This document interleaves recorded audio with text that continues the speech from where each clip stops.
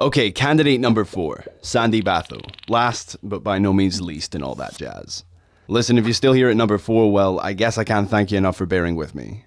This has been an intense learning experience for me, and we've had technical problems of a multitude of different shapes and sizes throughout. But it's been a ton of fun as well. Learning about and discovering what works and what doesn't work is so important, from format to duration, just asking questions, just learning how to ask questions effectively. I really hope I've been of some help ahead of this vote on Thursday. Now, what follows is an interview. It's quite interesting, which if I had attempted to conduct it when I was in my late teens, I'd have taken a very much more hostile and adversarial approach to. And why is that? The truth is that for too many people, for too many years, the word conservative has been a pejorative, both in Scotland and across the Western world. And I think that both morally and intellectually, that's wrong. This is a state of poverty we've toppled into. By writing off a full half of the political spectrum, we're effectively amputating our own ability to gain a clearer perspective on the world which surrounds us. There is much which conservatism, not to mention its many great writers and thinkers, has to offer the modern world. And it's okay to take your politics a la carte, so long as the moral principles which underpin them remain consistent. Sandy Batho is the Conservative candidate for Edinburgh Western. I immensely enjoyed our discussion, and that discussion is what follows. I hope you enjoy it. Before we go any further, I have some, I hope, interesting ideas for future shows I'd like to release and discussions I'd like to have over the summer, including talking to an architect or two about the future of affordable housing, so I hope you can join me for that. And as always, and lastly, if you like this video, drop it a thumbs up, and if you really like it, consider finding your way to that red subscribe button also below this video. I'd really appreciate it. Okay, Sandy Batho, thank you very much for joining me today. You're the last candidate on the list. Last but not least, you're running for the Conservative, Scottish Conservative Party for Edinburgh Western. How's the campaigning going, and I mean, what are your motivations for running? Well, personally, motivations for running, I live in Edinburgh Western, and I would find it a great privilege to be representative here. I've always been interested in politics, and I stood in Linlithgow and Falkirk East in the general election, which is the next door seat as it happens. So for this election, I decided that I wanted to be selected to stand for Edinburgh Western here. And I would find it extremely motivating, actually. I've done quite a lot of work in other walks of life. I've not been a politico, as it were, for many a moon. And so I would find this would be a great stage to go into professional politics. What did you do previously out of interest? Well, I'm what we call a personnel director or human resources director. I've been doing that for a number of years. I currently work for an engineering services company in Glasgow, and I previously worked in companies like SOUK in the oil and gas sector, and in Royal Mail and the National Trust for Scotland, so other sort of a wide range of sectors. I've been in the financial services sector, which is relevant for Edinburgh Western in addition, and I think that gives you a good insight for what to bring into politics. One of the things it seems to me that politics lacks at the minute are a number of people who are elected representatives who have any degree of either business experience or indeed a wider range of experience beyond their political environment. It used to be relatively rare in the past that people who had only been a political advisor or been involved in some campaign and support work in political parties would then become elected as MPs now, or MSPs. It is now quite regular. So I think it would be good to have somebody brought into the Parliament that's got much more of a diverse range of experience. You said you worked at the Royal Mail, and I mean, how do you feel about, what's your insight on Royal Mail? Do you think it should have been privatised or stayed nationalised? That's interesting because you're in a position to really... No, indeed. When I was there, it was nationalised. I was head of employee relations at that time. This was in the early 2000s when privatisation really wasn't on the agenda. It was the Labour government at that stage. And one of the things I used to say with the trade unions there, where there was a terrible incident rate of strikes, and it was one of the last sort of companies and industries really that saw therefore, as almost like an instinctive way in which to go about their business, would be to walk out the door in order to get a point addressed, which was, completely wrong in this day and age. And I often used to say with the National Trade Union, which was the Communication Workers Union, that what was important is that, they found ways in which to address their grievances which didn't involve just walking out of the door on every occasion. And that if, this habit didn't change, then it would just incentivize within the political establishment for people to look at other options. If you had a Royal Mail under public ownership that was working well, which was efficient, which had a zero strike record, and was producing good customer service returns, then the sort of demand for privatization just wouldn't have been there. However, that's not what happened, and there were very poor industrial relations. I was involved in helping to calm some of those things down, some of the rates of incidents, but there were a couple of national strikes, and at the end of it all, I think there was a position in which, as a business, you see this on continental Europe, a lot of the postal services have been privatized because the question has sort of come up, do you really need the state to be involved in delivering mail? Yeah, that's what I would say. Saying that when it comes to nationalization, for me, it's sort of the first question is, well, is it a vital industry? As when you look at email, alone, indeed.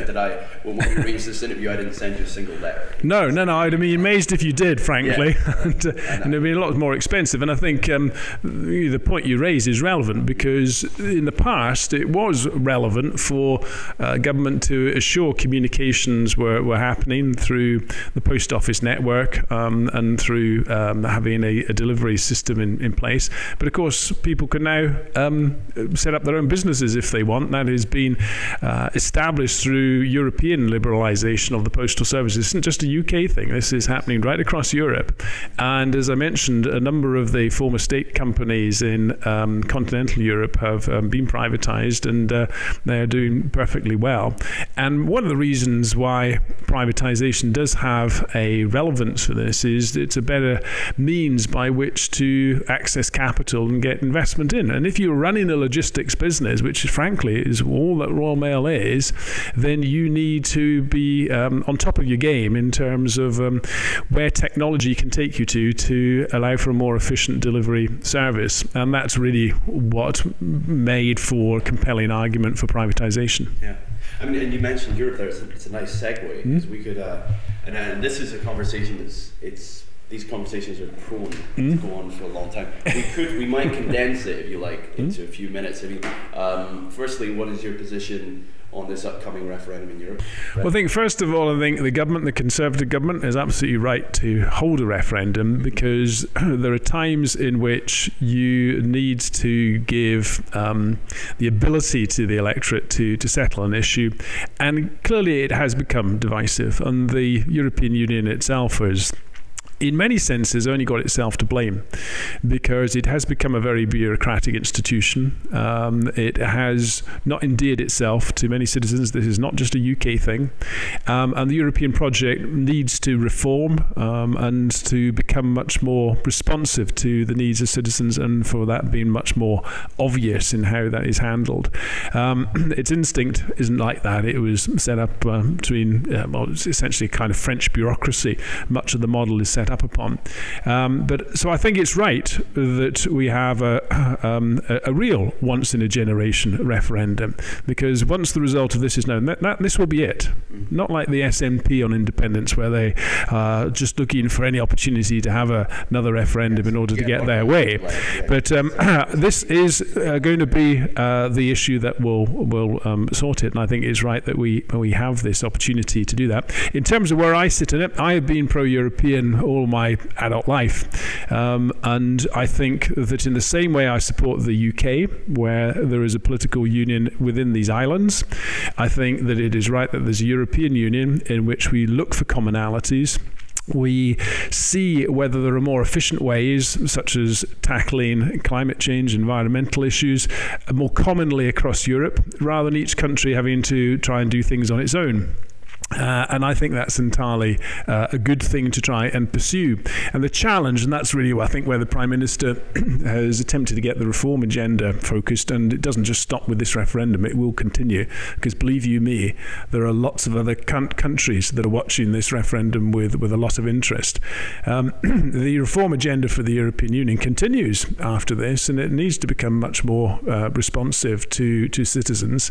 I personally think that the country as a whole, and all the 4 home nations within it, will vote to stay in the European Union. And if that is the case, then I think it means that issue is then settled, and we are not going to, it doesn't matter how close it is settled, it's finished, and then we move on in terms of managing our way within Europe. It's kind of it's one of the necessary unavoidable problems with these sort of binary questions, yes or no, because I think a lot of people who would be, say, mildly Eurosceptic, as you said, sceptical of the way the European Union is as it stands, it has huge problems. They would worry that if they voted to stay, that would be a sort of de facto mandate of people who are in favour of many of the aspects for which the Greeks are not happy about, for example, particularly the way they deal with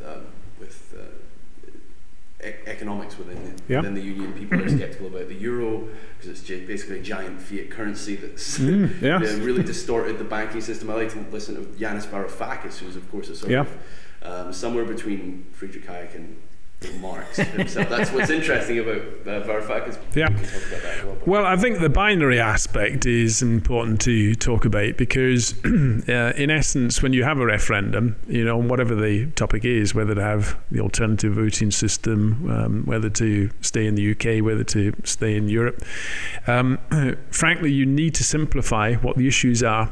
And you mentioned the binariness in the sense of a yes-no question. I think this referendum on Europe is putting the binary issue in terms of the right language, in terms of remain or leave. And I think if there were to be any future Scottish independence referendum, those should be the words on the ballot paper, because they better represent what's at stake. And the issue for us in Europe is acknowledging, first of all, we've been in it for 40 years and more. And therefore, it's not a yes-no thing for me.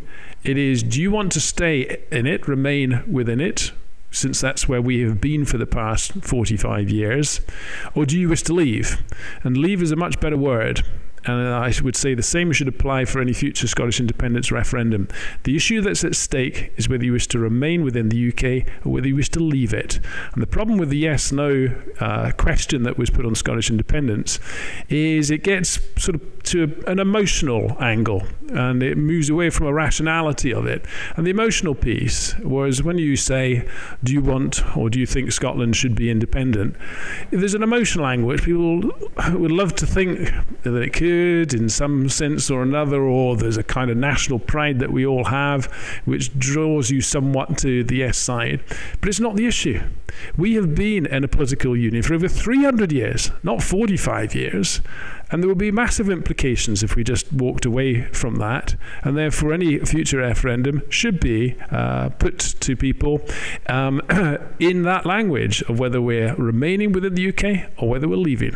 Do you feel that the prospect of a second referendum is kind of being held above the heads of many people who are going to be voting in this upcoming referendum? A bit like the sort of sword of Damocles that could drop at any moment, and that sort of an attempt to steer Scotland, which already, according to the polls, is overwhelmingly going to vote to remain in Europe. So it's almost an unnecessary gun to the head. I mean, that's how it feels. Well, I think there's a couple of things. First of all, the SNP love to put it like this. They say that, well, Scotland will vote to stay in and the rest of the UK will vote to come out. Therefore, that's the grounds for a second independence referendum. No, it isn't. The nation had its opportunity to decide, and there was 18 months worth and more of debate on this issue by the SNP on Scottish independence. So people couldn't have had more data. They couldn't have had more experts telling them what the various answers to various questions were. And they decided, and we decided by over 55% to under 45% to stay within the UK. And that means that when there are issues that have to be addressed at a UK-wide level, we vote as the UK as a whole, because we've voted to be a part of it.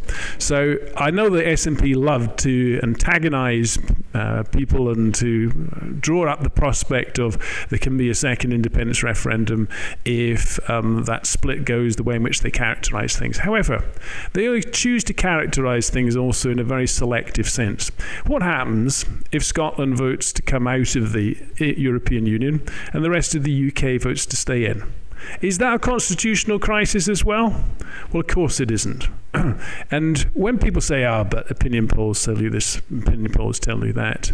Well, in the last general election, the opinion polls for about 2 or 3 years were entirely consistent in saying the general election result was going to result in a hung parliament, and it didn't happen. And I would just like to remind people that the last time that there was actually a referendum on the European Union, the only parts of the UK that actually voted to come out were within Scotland. Not in England, not in Northern Ireland, not in Wales. And the overall result within Scotland was the more marginal of the 4 home nations in terms of voting to stay in.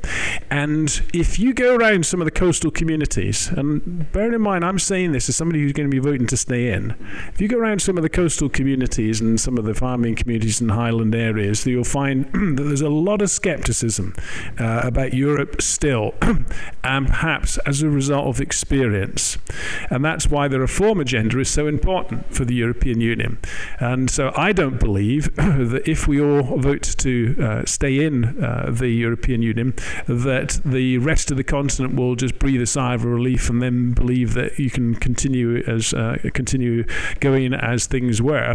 This whole referendum has caused there to be much attention being drawn in other countries to this whole question about whether the EU as an institution is working in its most efficient fashion or not. And I think that will be a good thing to take that debate forward. We could jump around a little, and because I know that your time is limited, and we could talk about this debate last night, and this again, the leaders' debate last night kind of links into the independence debate, also the Europe debate, and I think I said this with Tony Giuliano last week, that this whole election to an extent is sort of overshadowed by this looming referendum on Europe. I don't think it is. Actually, I don't think it is. No, I mean, I can tell you on the doorstep it's not come up at all. Oh, yes. Again, the SNP love and to make the point or try and get people to believe that the proximity of the referendum to the Scottish election has been, I think their words were, disrespectful. Well, actually, the last time we had a they feel they've held it too close because yes, indeed, that was their position then. But on when we had the alternative vote system, we actually held that on the same day as the Scottish independence referendum. So, I mean, I just don't buy this point that people can't get their brains around the two issues separately. And I think that this has not been a point of contention on the doorstep at all. I've not had anybody write to me about this. And, I mean, it is more than 6 weeks away after our polling day for the Scottish elections, and that is normally considered to be ample time for a campaign period, and so I don't think that this is causing any confusion at all. That I think the issues are quite separate and people can make up their minds on them. I mean, so this leaders' debate last night, I caught the highlights. Admittedly, I haven't watched the entire thing. What's your position personally on, because 2010 they did the leaders' debate before the general election, if you remember that, and I meant to say a few moments ago, Deezer saying, he said, well, the polls were saying there'd be a hung parliament for the general election last year. Actually, the polls, which I thought were crazy at the time, were saying there was going to be a Labour victory, which when you look back on it is ridiculous, considering the damage that was in, and I assumed that essentially the Conservatives would, whether true or not, would be seen to have stabilised the economy and they would be rewarded for that. And you see that in electoral history going in all different countries. And that's exactly what happened. I mean, the leaders' debate last night, though, when we had them last year and we had them during the independence referendum in 2014, do you think there's an element of it that sort of detracts from the essence of policy and argument, and do you think that having that visual medium where it's one candidate trash talking the other candidate, in a way that only politicians can, with varying degrees of success, I mean, do you think that's a good thing? We should continue to adopt a more American style debate model? I think in one sense it's probably now inevitable, whether, regardless of what you think the relative merits of it are, because once you start doing it, it's very difficult to not run such a program, going forward. And I think the issue is that it's important that these programs are run in as balanced a fashion as possible.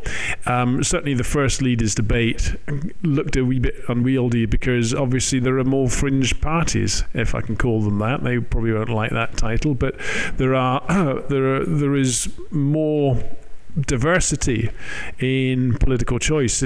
So the leaders debate does become quite a difficult forum if you've got 6 on, and maybe in the future you're feeling you have to invite the 7th and the 8th party leader.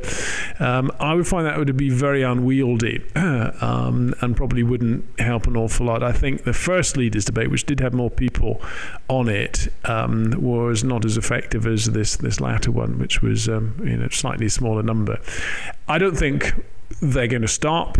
Therefore, the way in which they should be managed in terms of the media and the chairing of the debate is try to be as focused as possible on the policy issues. I was asked this at a hustings event. I have no problem with hustings being televised and my image being further publicised. However, these tend to be little community events in which relatively small numbers of people turn up to them. I hear they get quite intense. Well, they can get intense. One of the questions that I was asked, we were all asked, was about honesty in politics and what were the candidates' views about honesty. And one of the points I made was that I think what's important is that political parties need to show why they are distinctive in order that people can see they have a choice. I think where people get frustrated in politics is if everybody seems to be saying the same sort of thing, and therefore they can't either feel they can't make up their minds, or they believe that the political parties are ducking some of the issues. So I think that's not a very good way in which to proceed. But if the way in which the dialogue is managed shows what is distinctive about what each party is offering, then I think it can be a very legitimate way in which to proceed. And I think the way in which the leaders' debate last night happened touched on some of those points. I certainly make the point, and did so in my hustings, that what's distinctive about the Scottish Conservatives is that we are absolutely clear that if you voted no, or even if you voted yes and having doubts now, and who wouldn't have doubts after seeing the oil price having crashed from $110 a barrel down to $30 or so a barrel.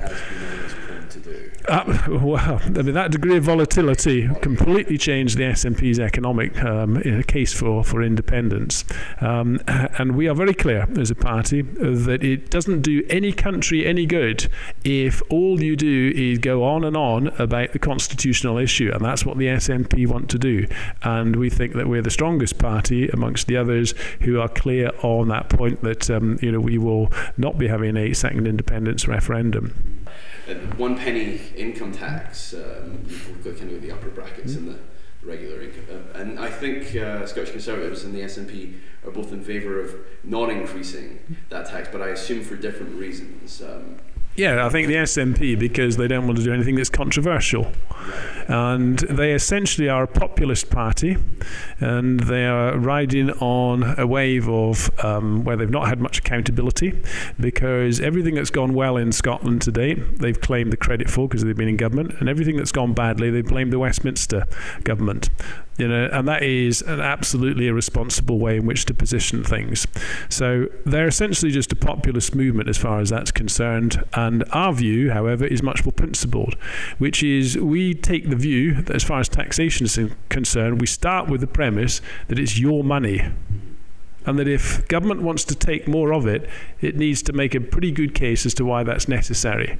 We actually think it's dangerous to increase taxation in the very first stage in which Holyrood gets devolved powers on taxation and making the northern part of the UK the most highly taxed part within these islands. We actually think that's quite dangerous. And the problem with a lot of the other parties, all of whom are proposing to raise taxes in one form or another, inclusive of the SNP, because they don't want to make a move on the 40 pence lower taxation band by which people get drawn into that bracket. And the reason why we are moving it is because it has been frozen for some time, and therefore many more people have been brought into the 40% tax bracket. There never used to be in that, so we're rectifying that profile, and we think that's the right thing to do. It seems as though for the Scottish Parliament, for a long time, and not anymore now with these extra powers, there's an extent to which whichever governing party is there, they can be a sort of backseat driver, because you have some levers of control, but you don't have things. So people care about money. Yeah, they care about their families and a lot of other things, but money matters to people. And do you think that now that card is on the table, the misuse of it could cost whichever governing party in Scotland, in this case the Scottish National Party, that position of being the government, because you're now able to make decisions that can really annoy people. Absolutely, and I think that's where true accountability starts to come into play. That's why they dodged it. Well, absolutely, and interestingly, I was just listening to a radio programme on BBC Scotland this morning, and Radio Scotland, and one of the callers was calling in and was saying he had voted SNP in recent years. He voted yes in the referendum, and he's been really horrified with seeing how the other parties' policies on taxation have jumped at the first opportunity to vary taxpayers. They've opted to jack them up, not do anything pulling them down or anything. And he's actually going to vote for the Scottish Conservatives for the first time ever. So people do care about the money, and with good reason. Our concern about managing the exchequer is that it's important to know that whatever you do with rates, what you achieve is actually increased revenue as a consequence. And there is plenty of evidence from elsewhere which has shown that if you put up rates, particularly at the higher bands, too far and too much, which is what the Greens want to do, which is what Labour and the Liberal Democrats want to do, and the SNP, I have no doubt, will eventually get to that point as well, you will just have people who will not either do business here or will move. And it doesn't matter what you think about those people's morals or motivations for doing that. If they go, they go. And then the exchequer loses revenue. And there is plenty of evidence to show where this happens.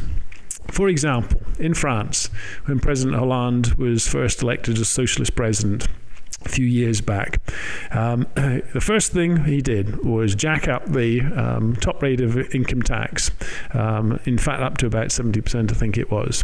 And surprise, surprise, lots of people were then saying, excuse me, that's my money and you are taking an awful lot more of it and I object. And there were a lot of people who moved. In fact, London is now considered to be the centre of half of wealthy Paris because people have moved to London. Gérald Depardieu was a very well-known actor figure. He very provocatively, he just moved literally 500 yards inside the Belgian border and bought a house and gave two fingers to the French government. So people can and will move, and there will be less revenue raised as a consequence, unless the case is clear. And we could, on this last issue, if you'd like, I mean, for you, what is the goal here for the Scottish Conservatives? I mean, we have behind us Ruth Davidson for strong opposition. Yes. Is the sort of, to be realistic, the Scottish Conservatives know they're not going to sweep the Parliament. They'd like to create an opposition for this fight, a solid opposition against the Scottish National Party for the next 5 years. Because I think I spoke to, I don't want to name names because I could be wrong. At least one of the candidates I spoke to said that, the assumption is that the SNP will win, but this is a time where you kind of create a solid opposition, and hopefully next time you can really eat away at their majority. I mean, is that the goal? Well, I think because I think Ruth. Well, yes, I mean Ruth has been very clear on these points that if all we had in terms of our strap lines and slogans was Ruth Davidson for First Minister, I think people probably just see that that's not realistic. Whereas the concept of being the most effective opposition party and leader in Holyrood is entirely realistic and is also extremely necessary.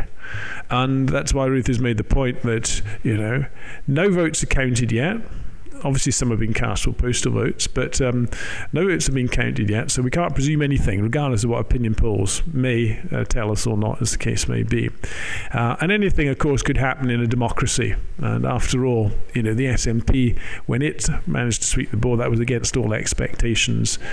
So anything can happen in politics. What's important for us, and this is what our campaign is all about, is demonstrating momentum. And the momentum is with the Scottish Conservatives in the community that voted no, the majority of Scots.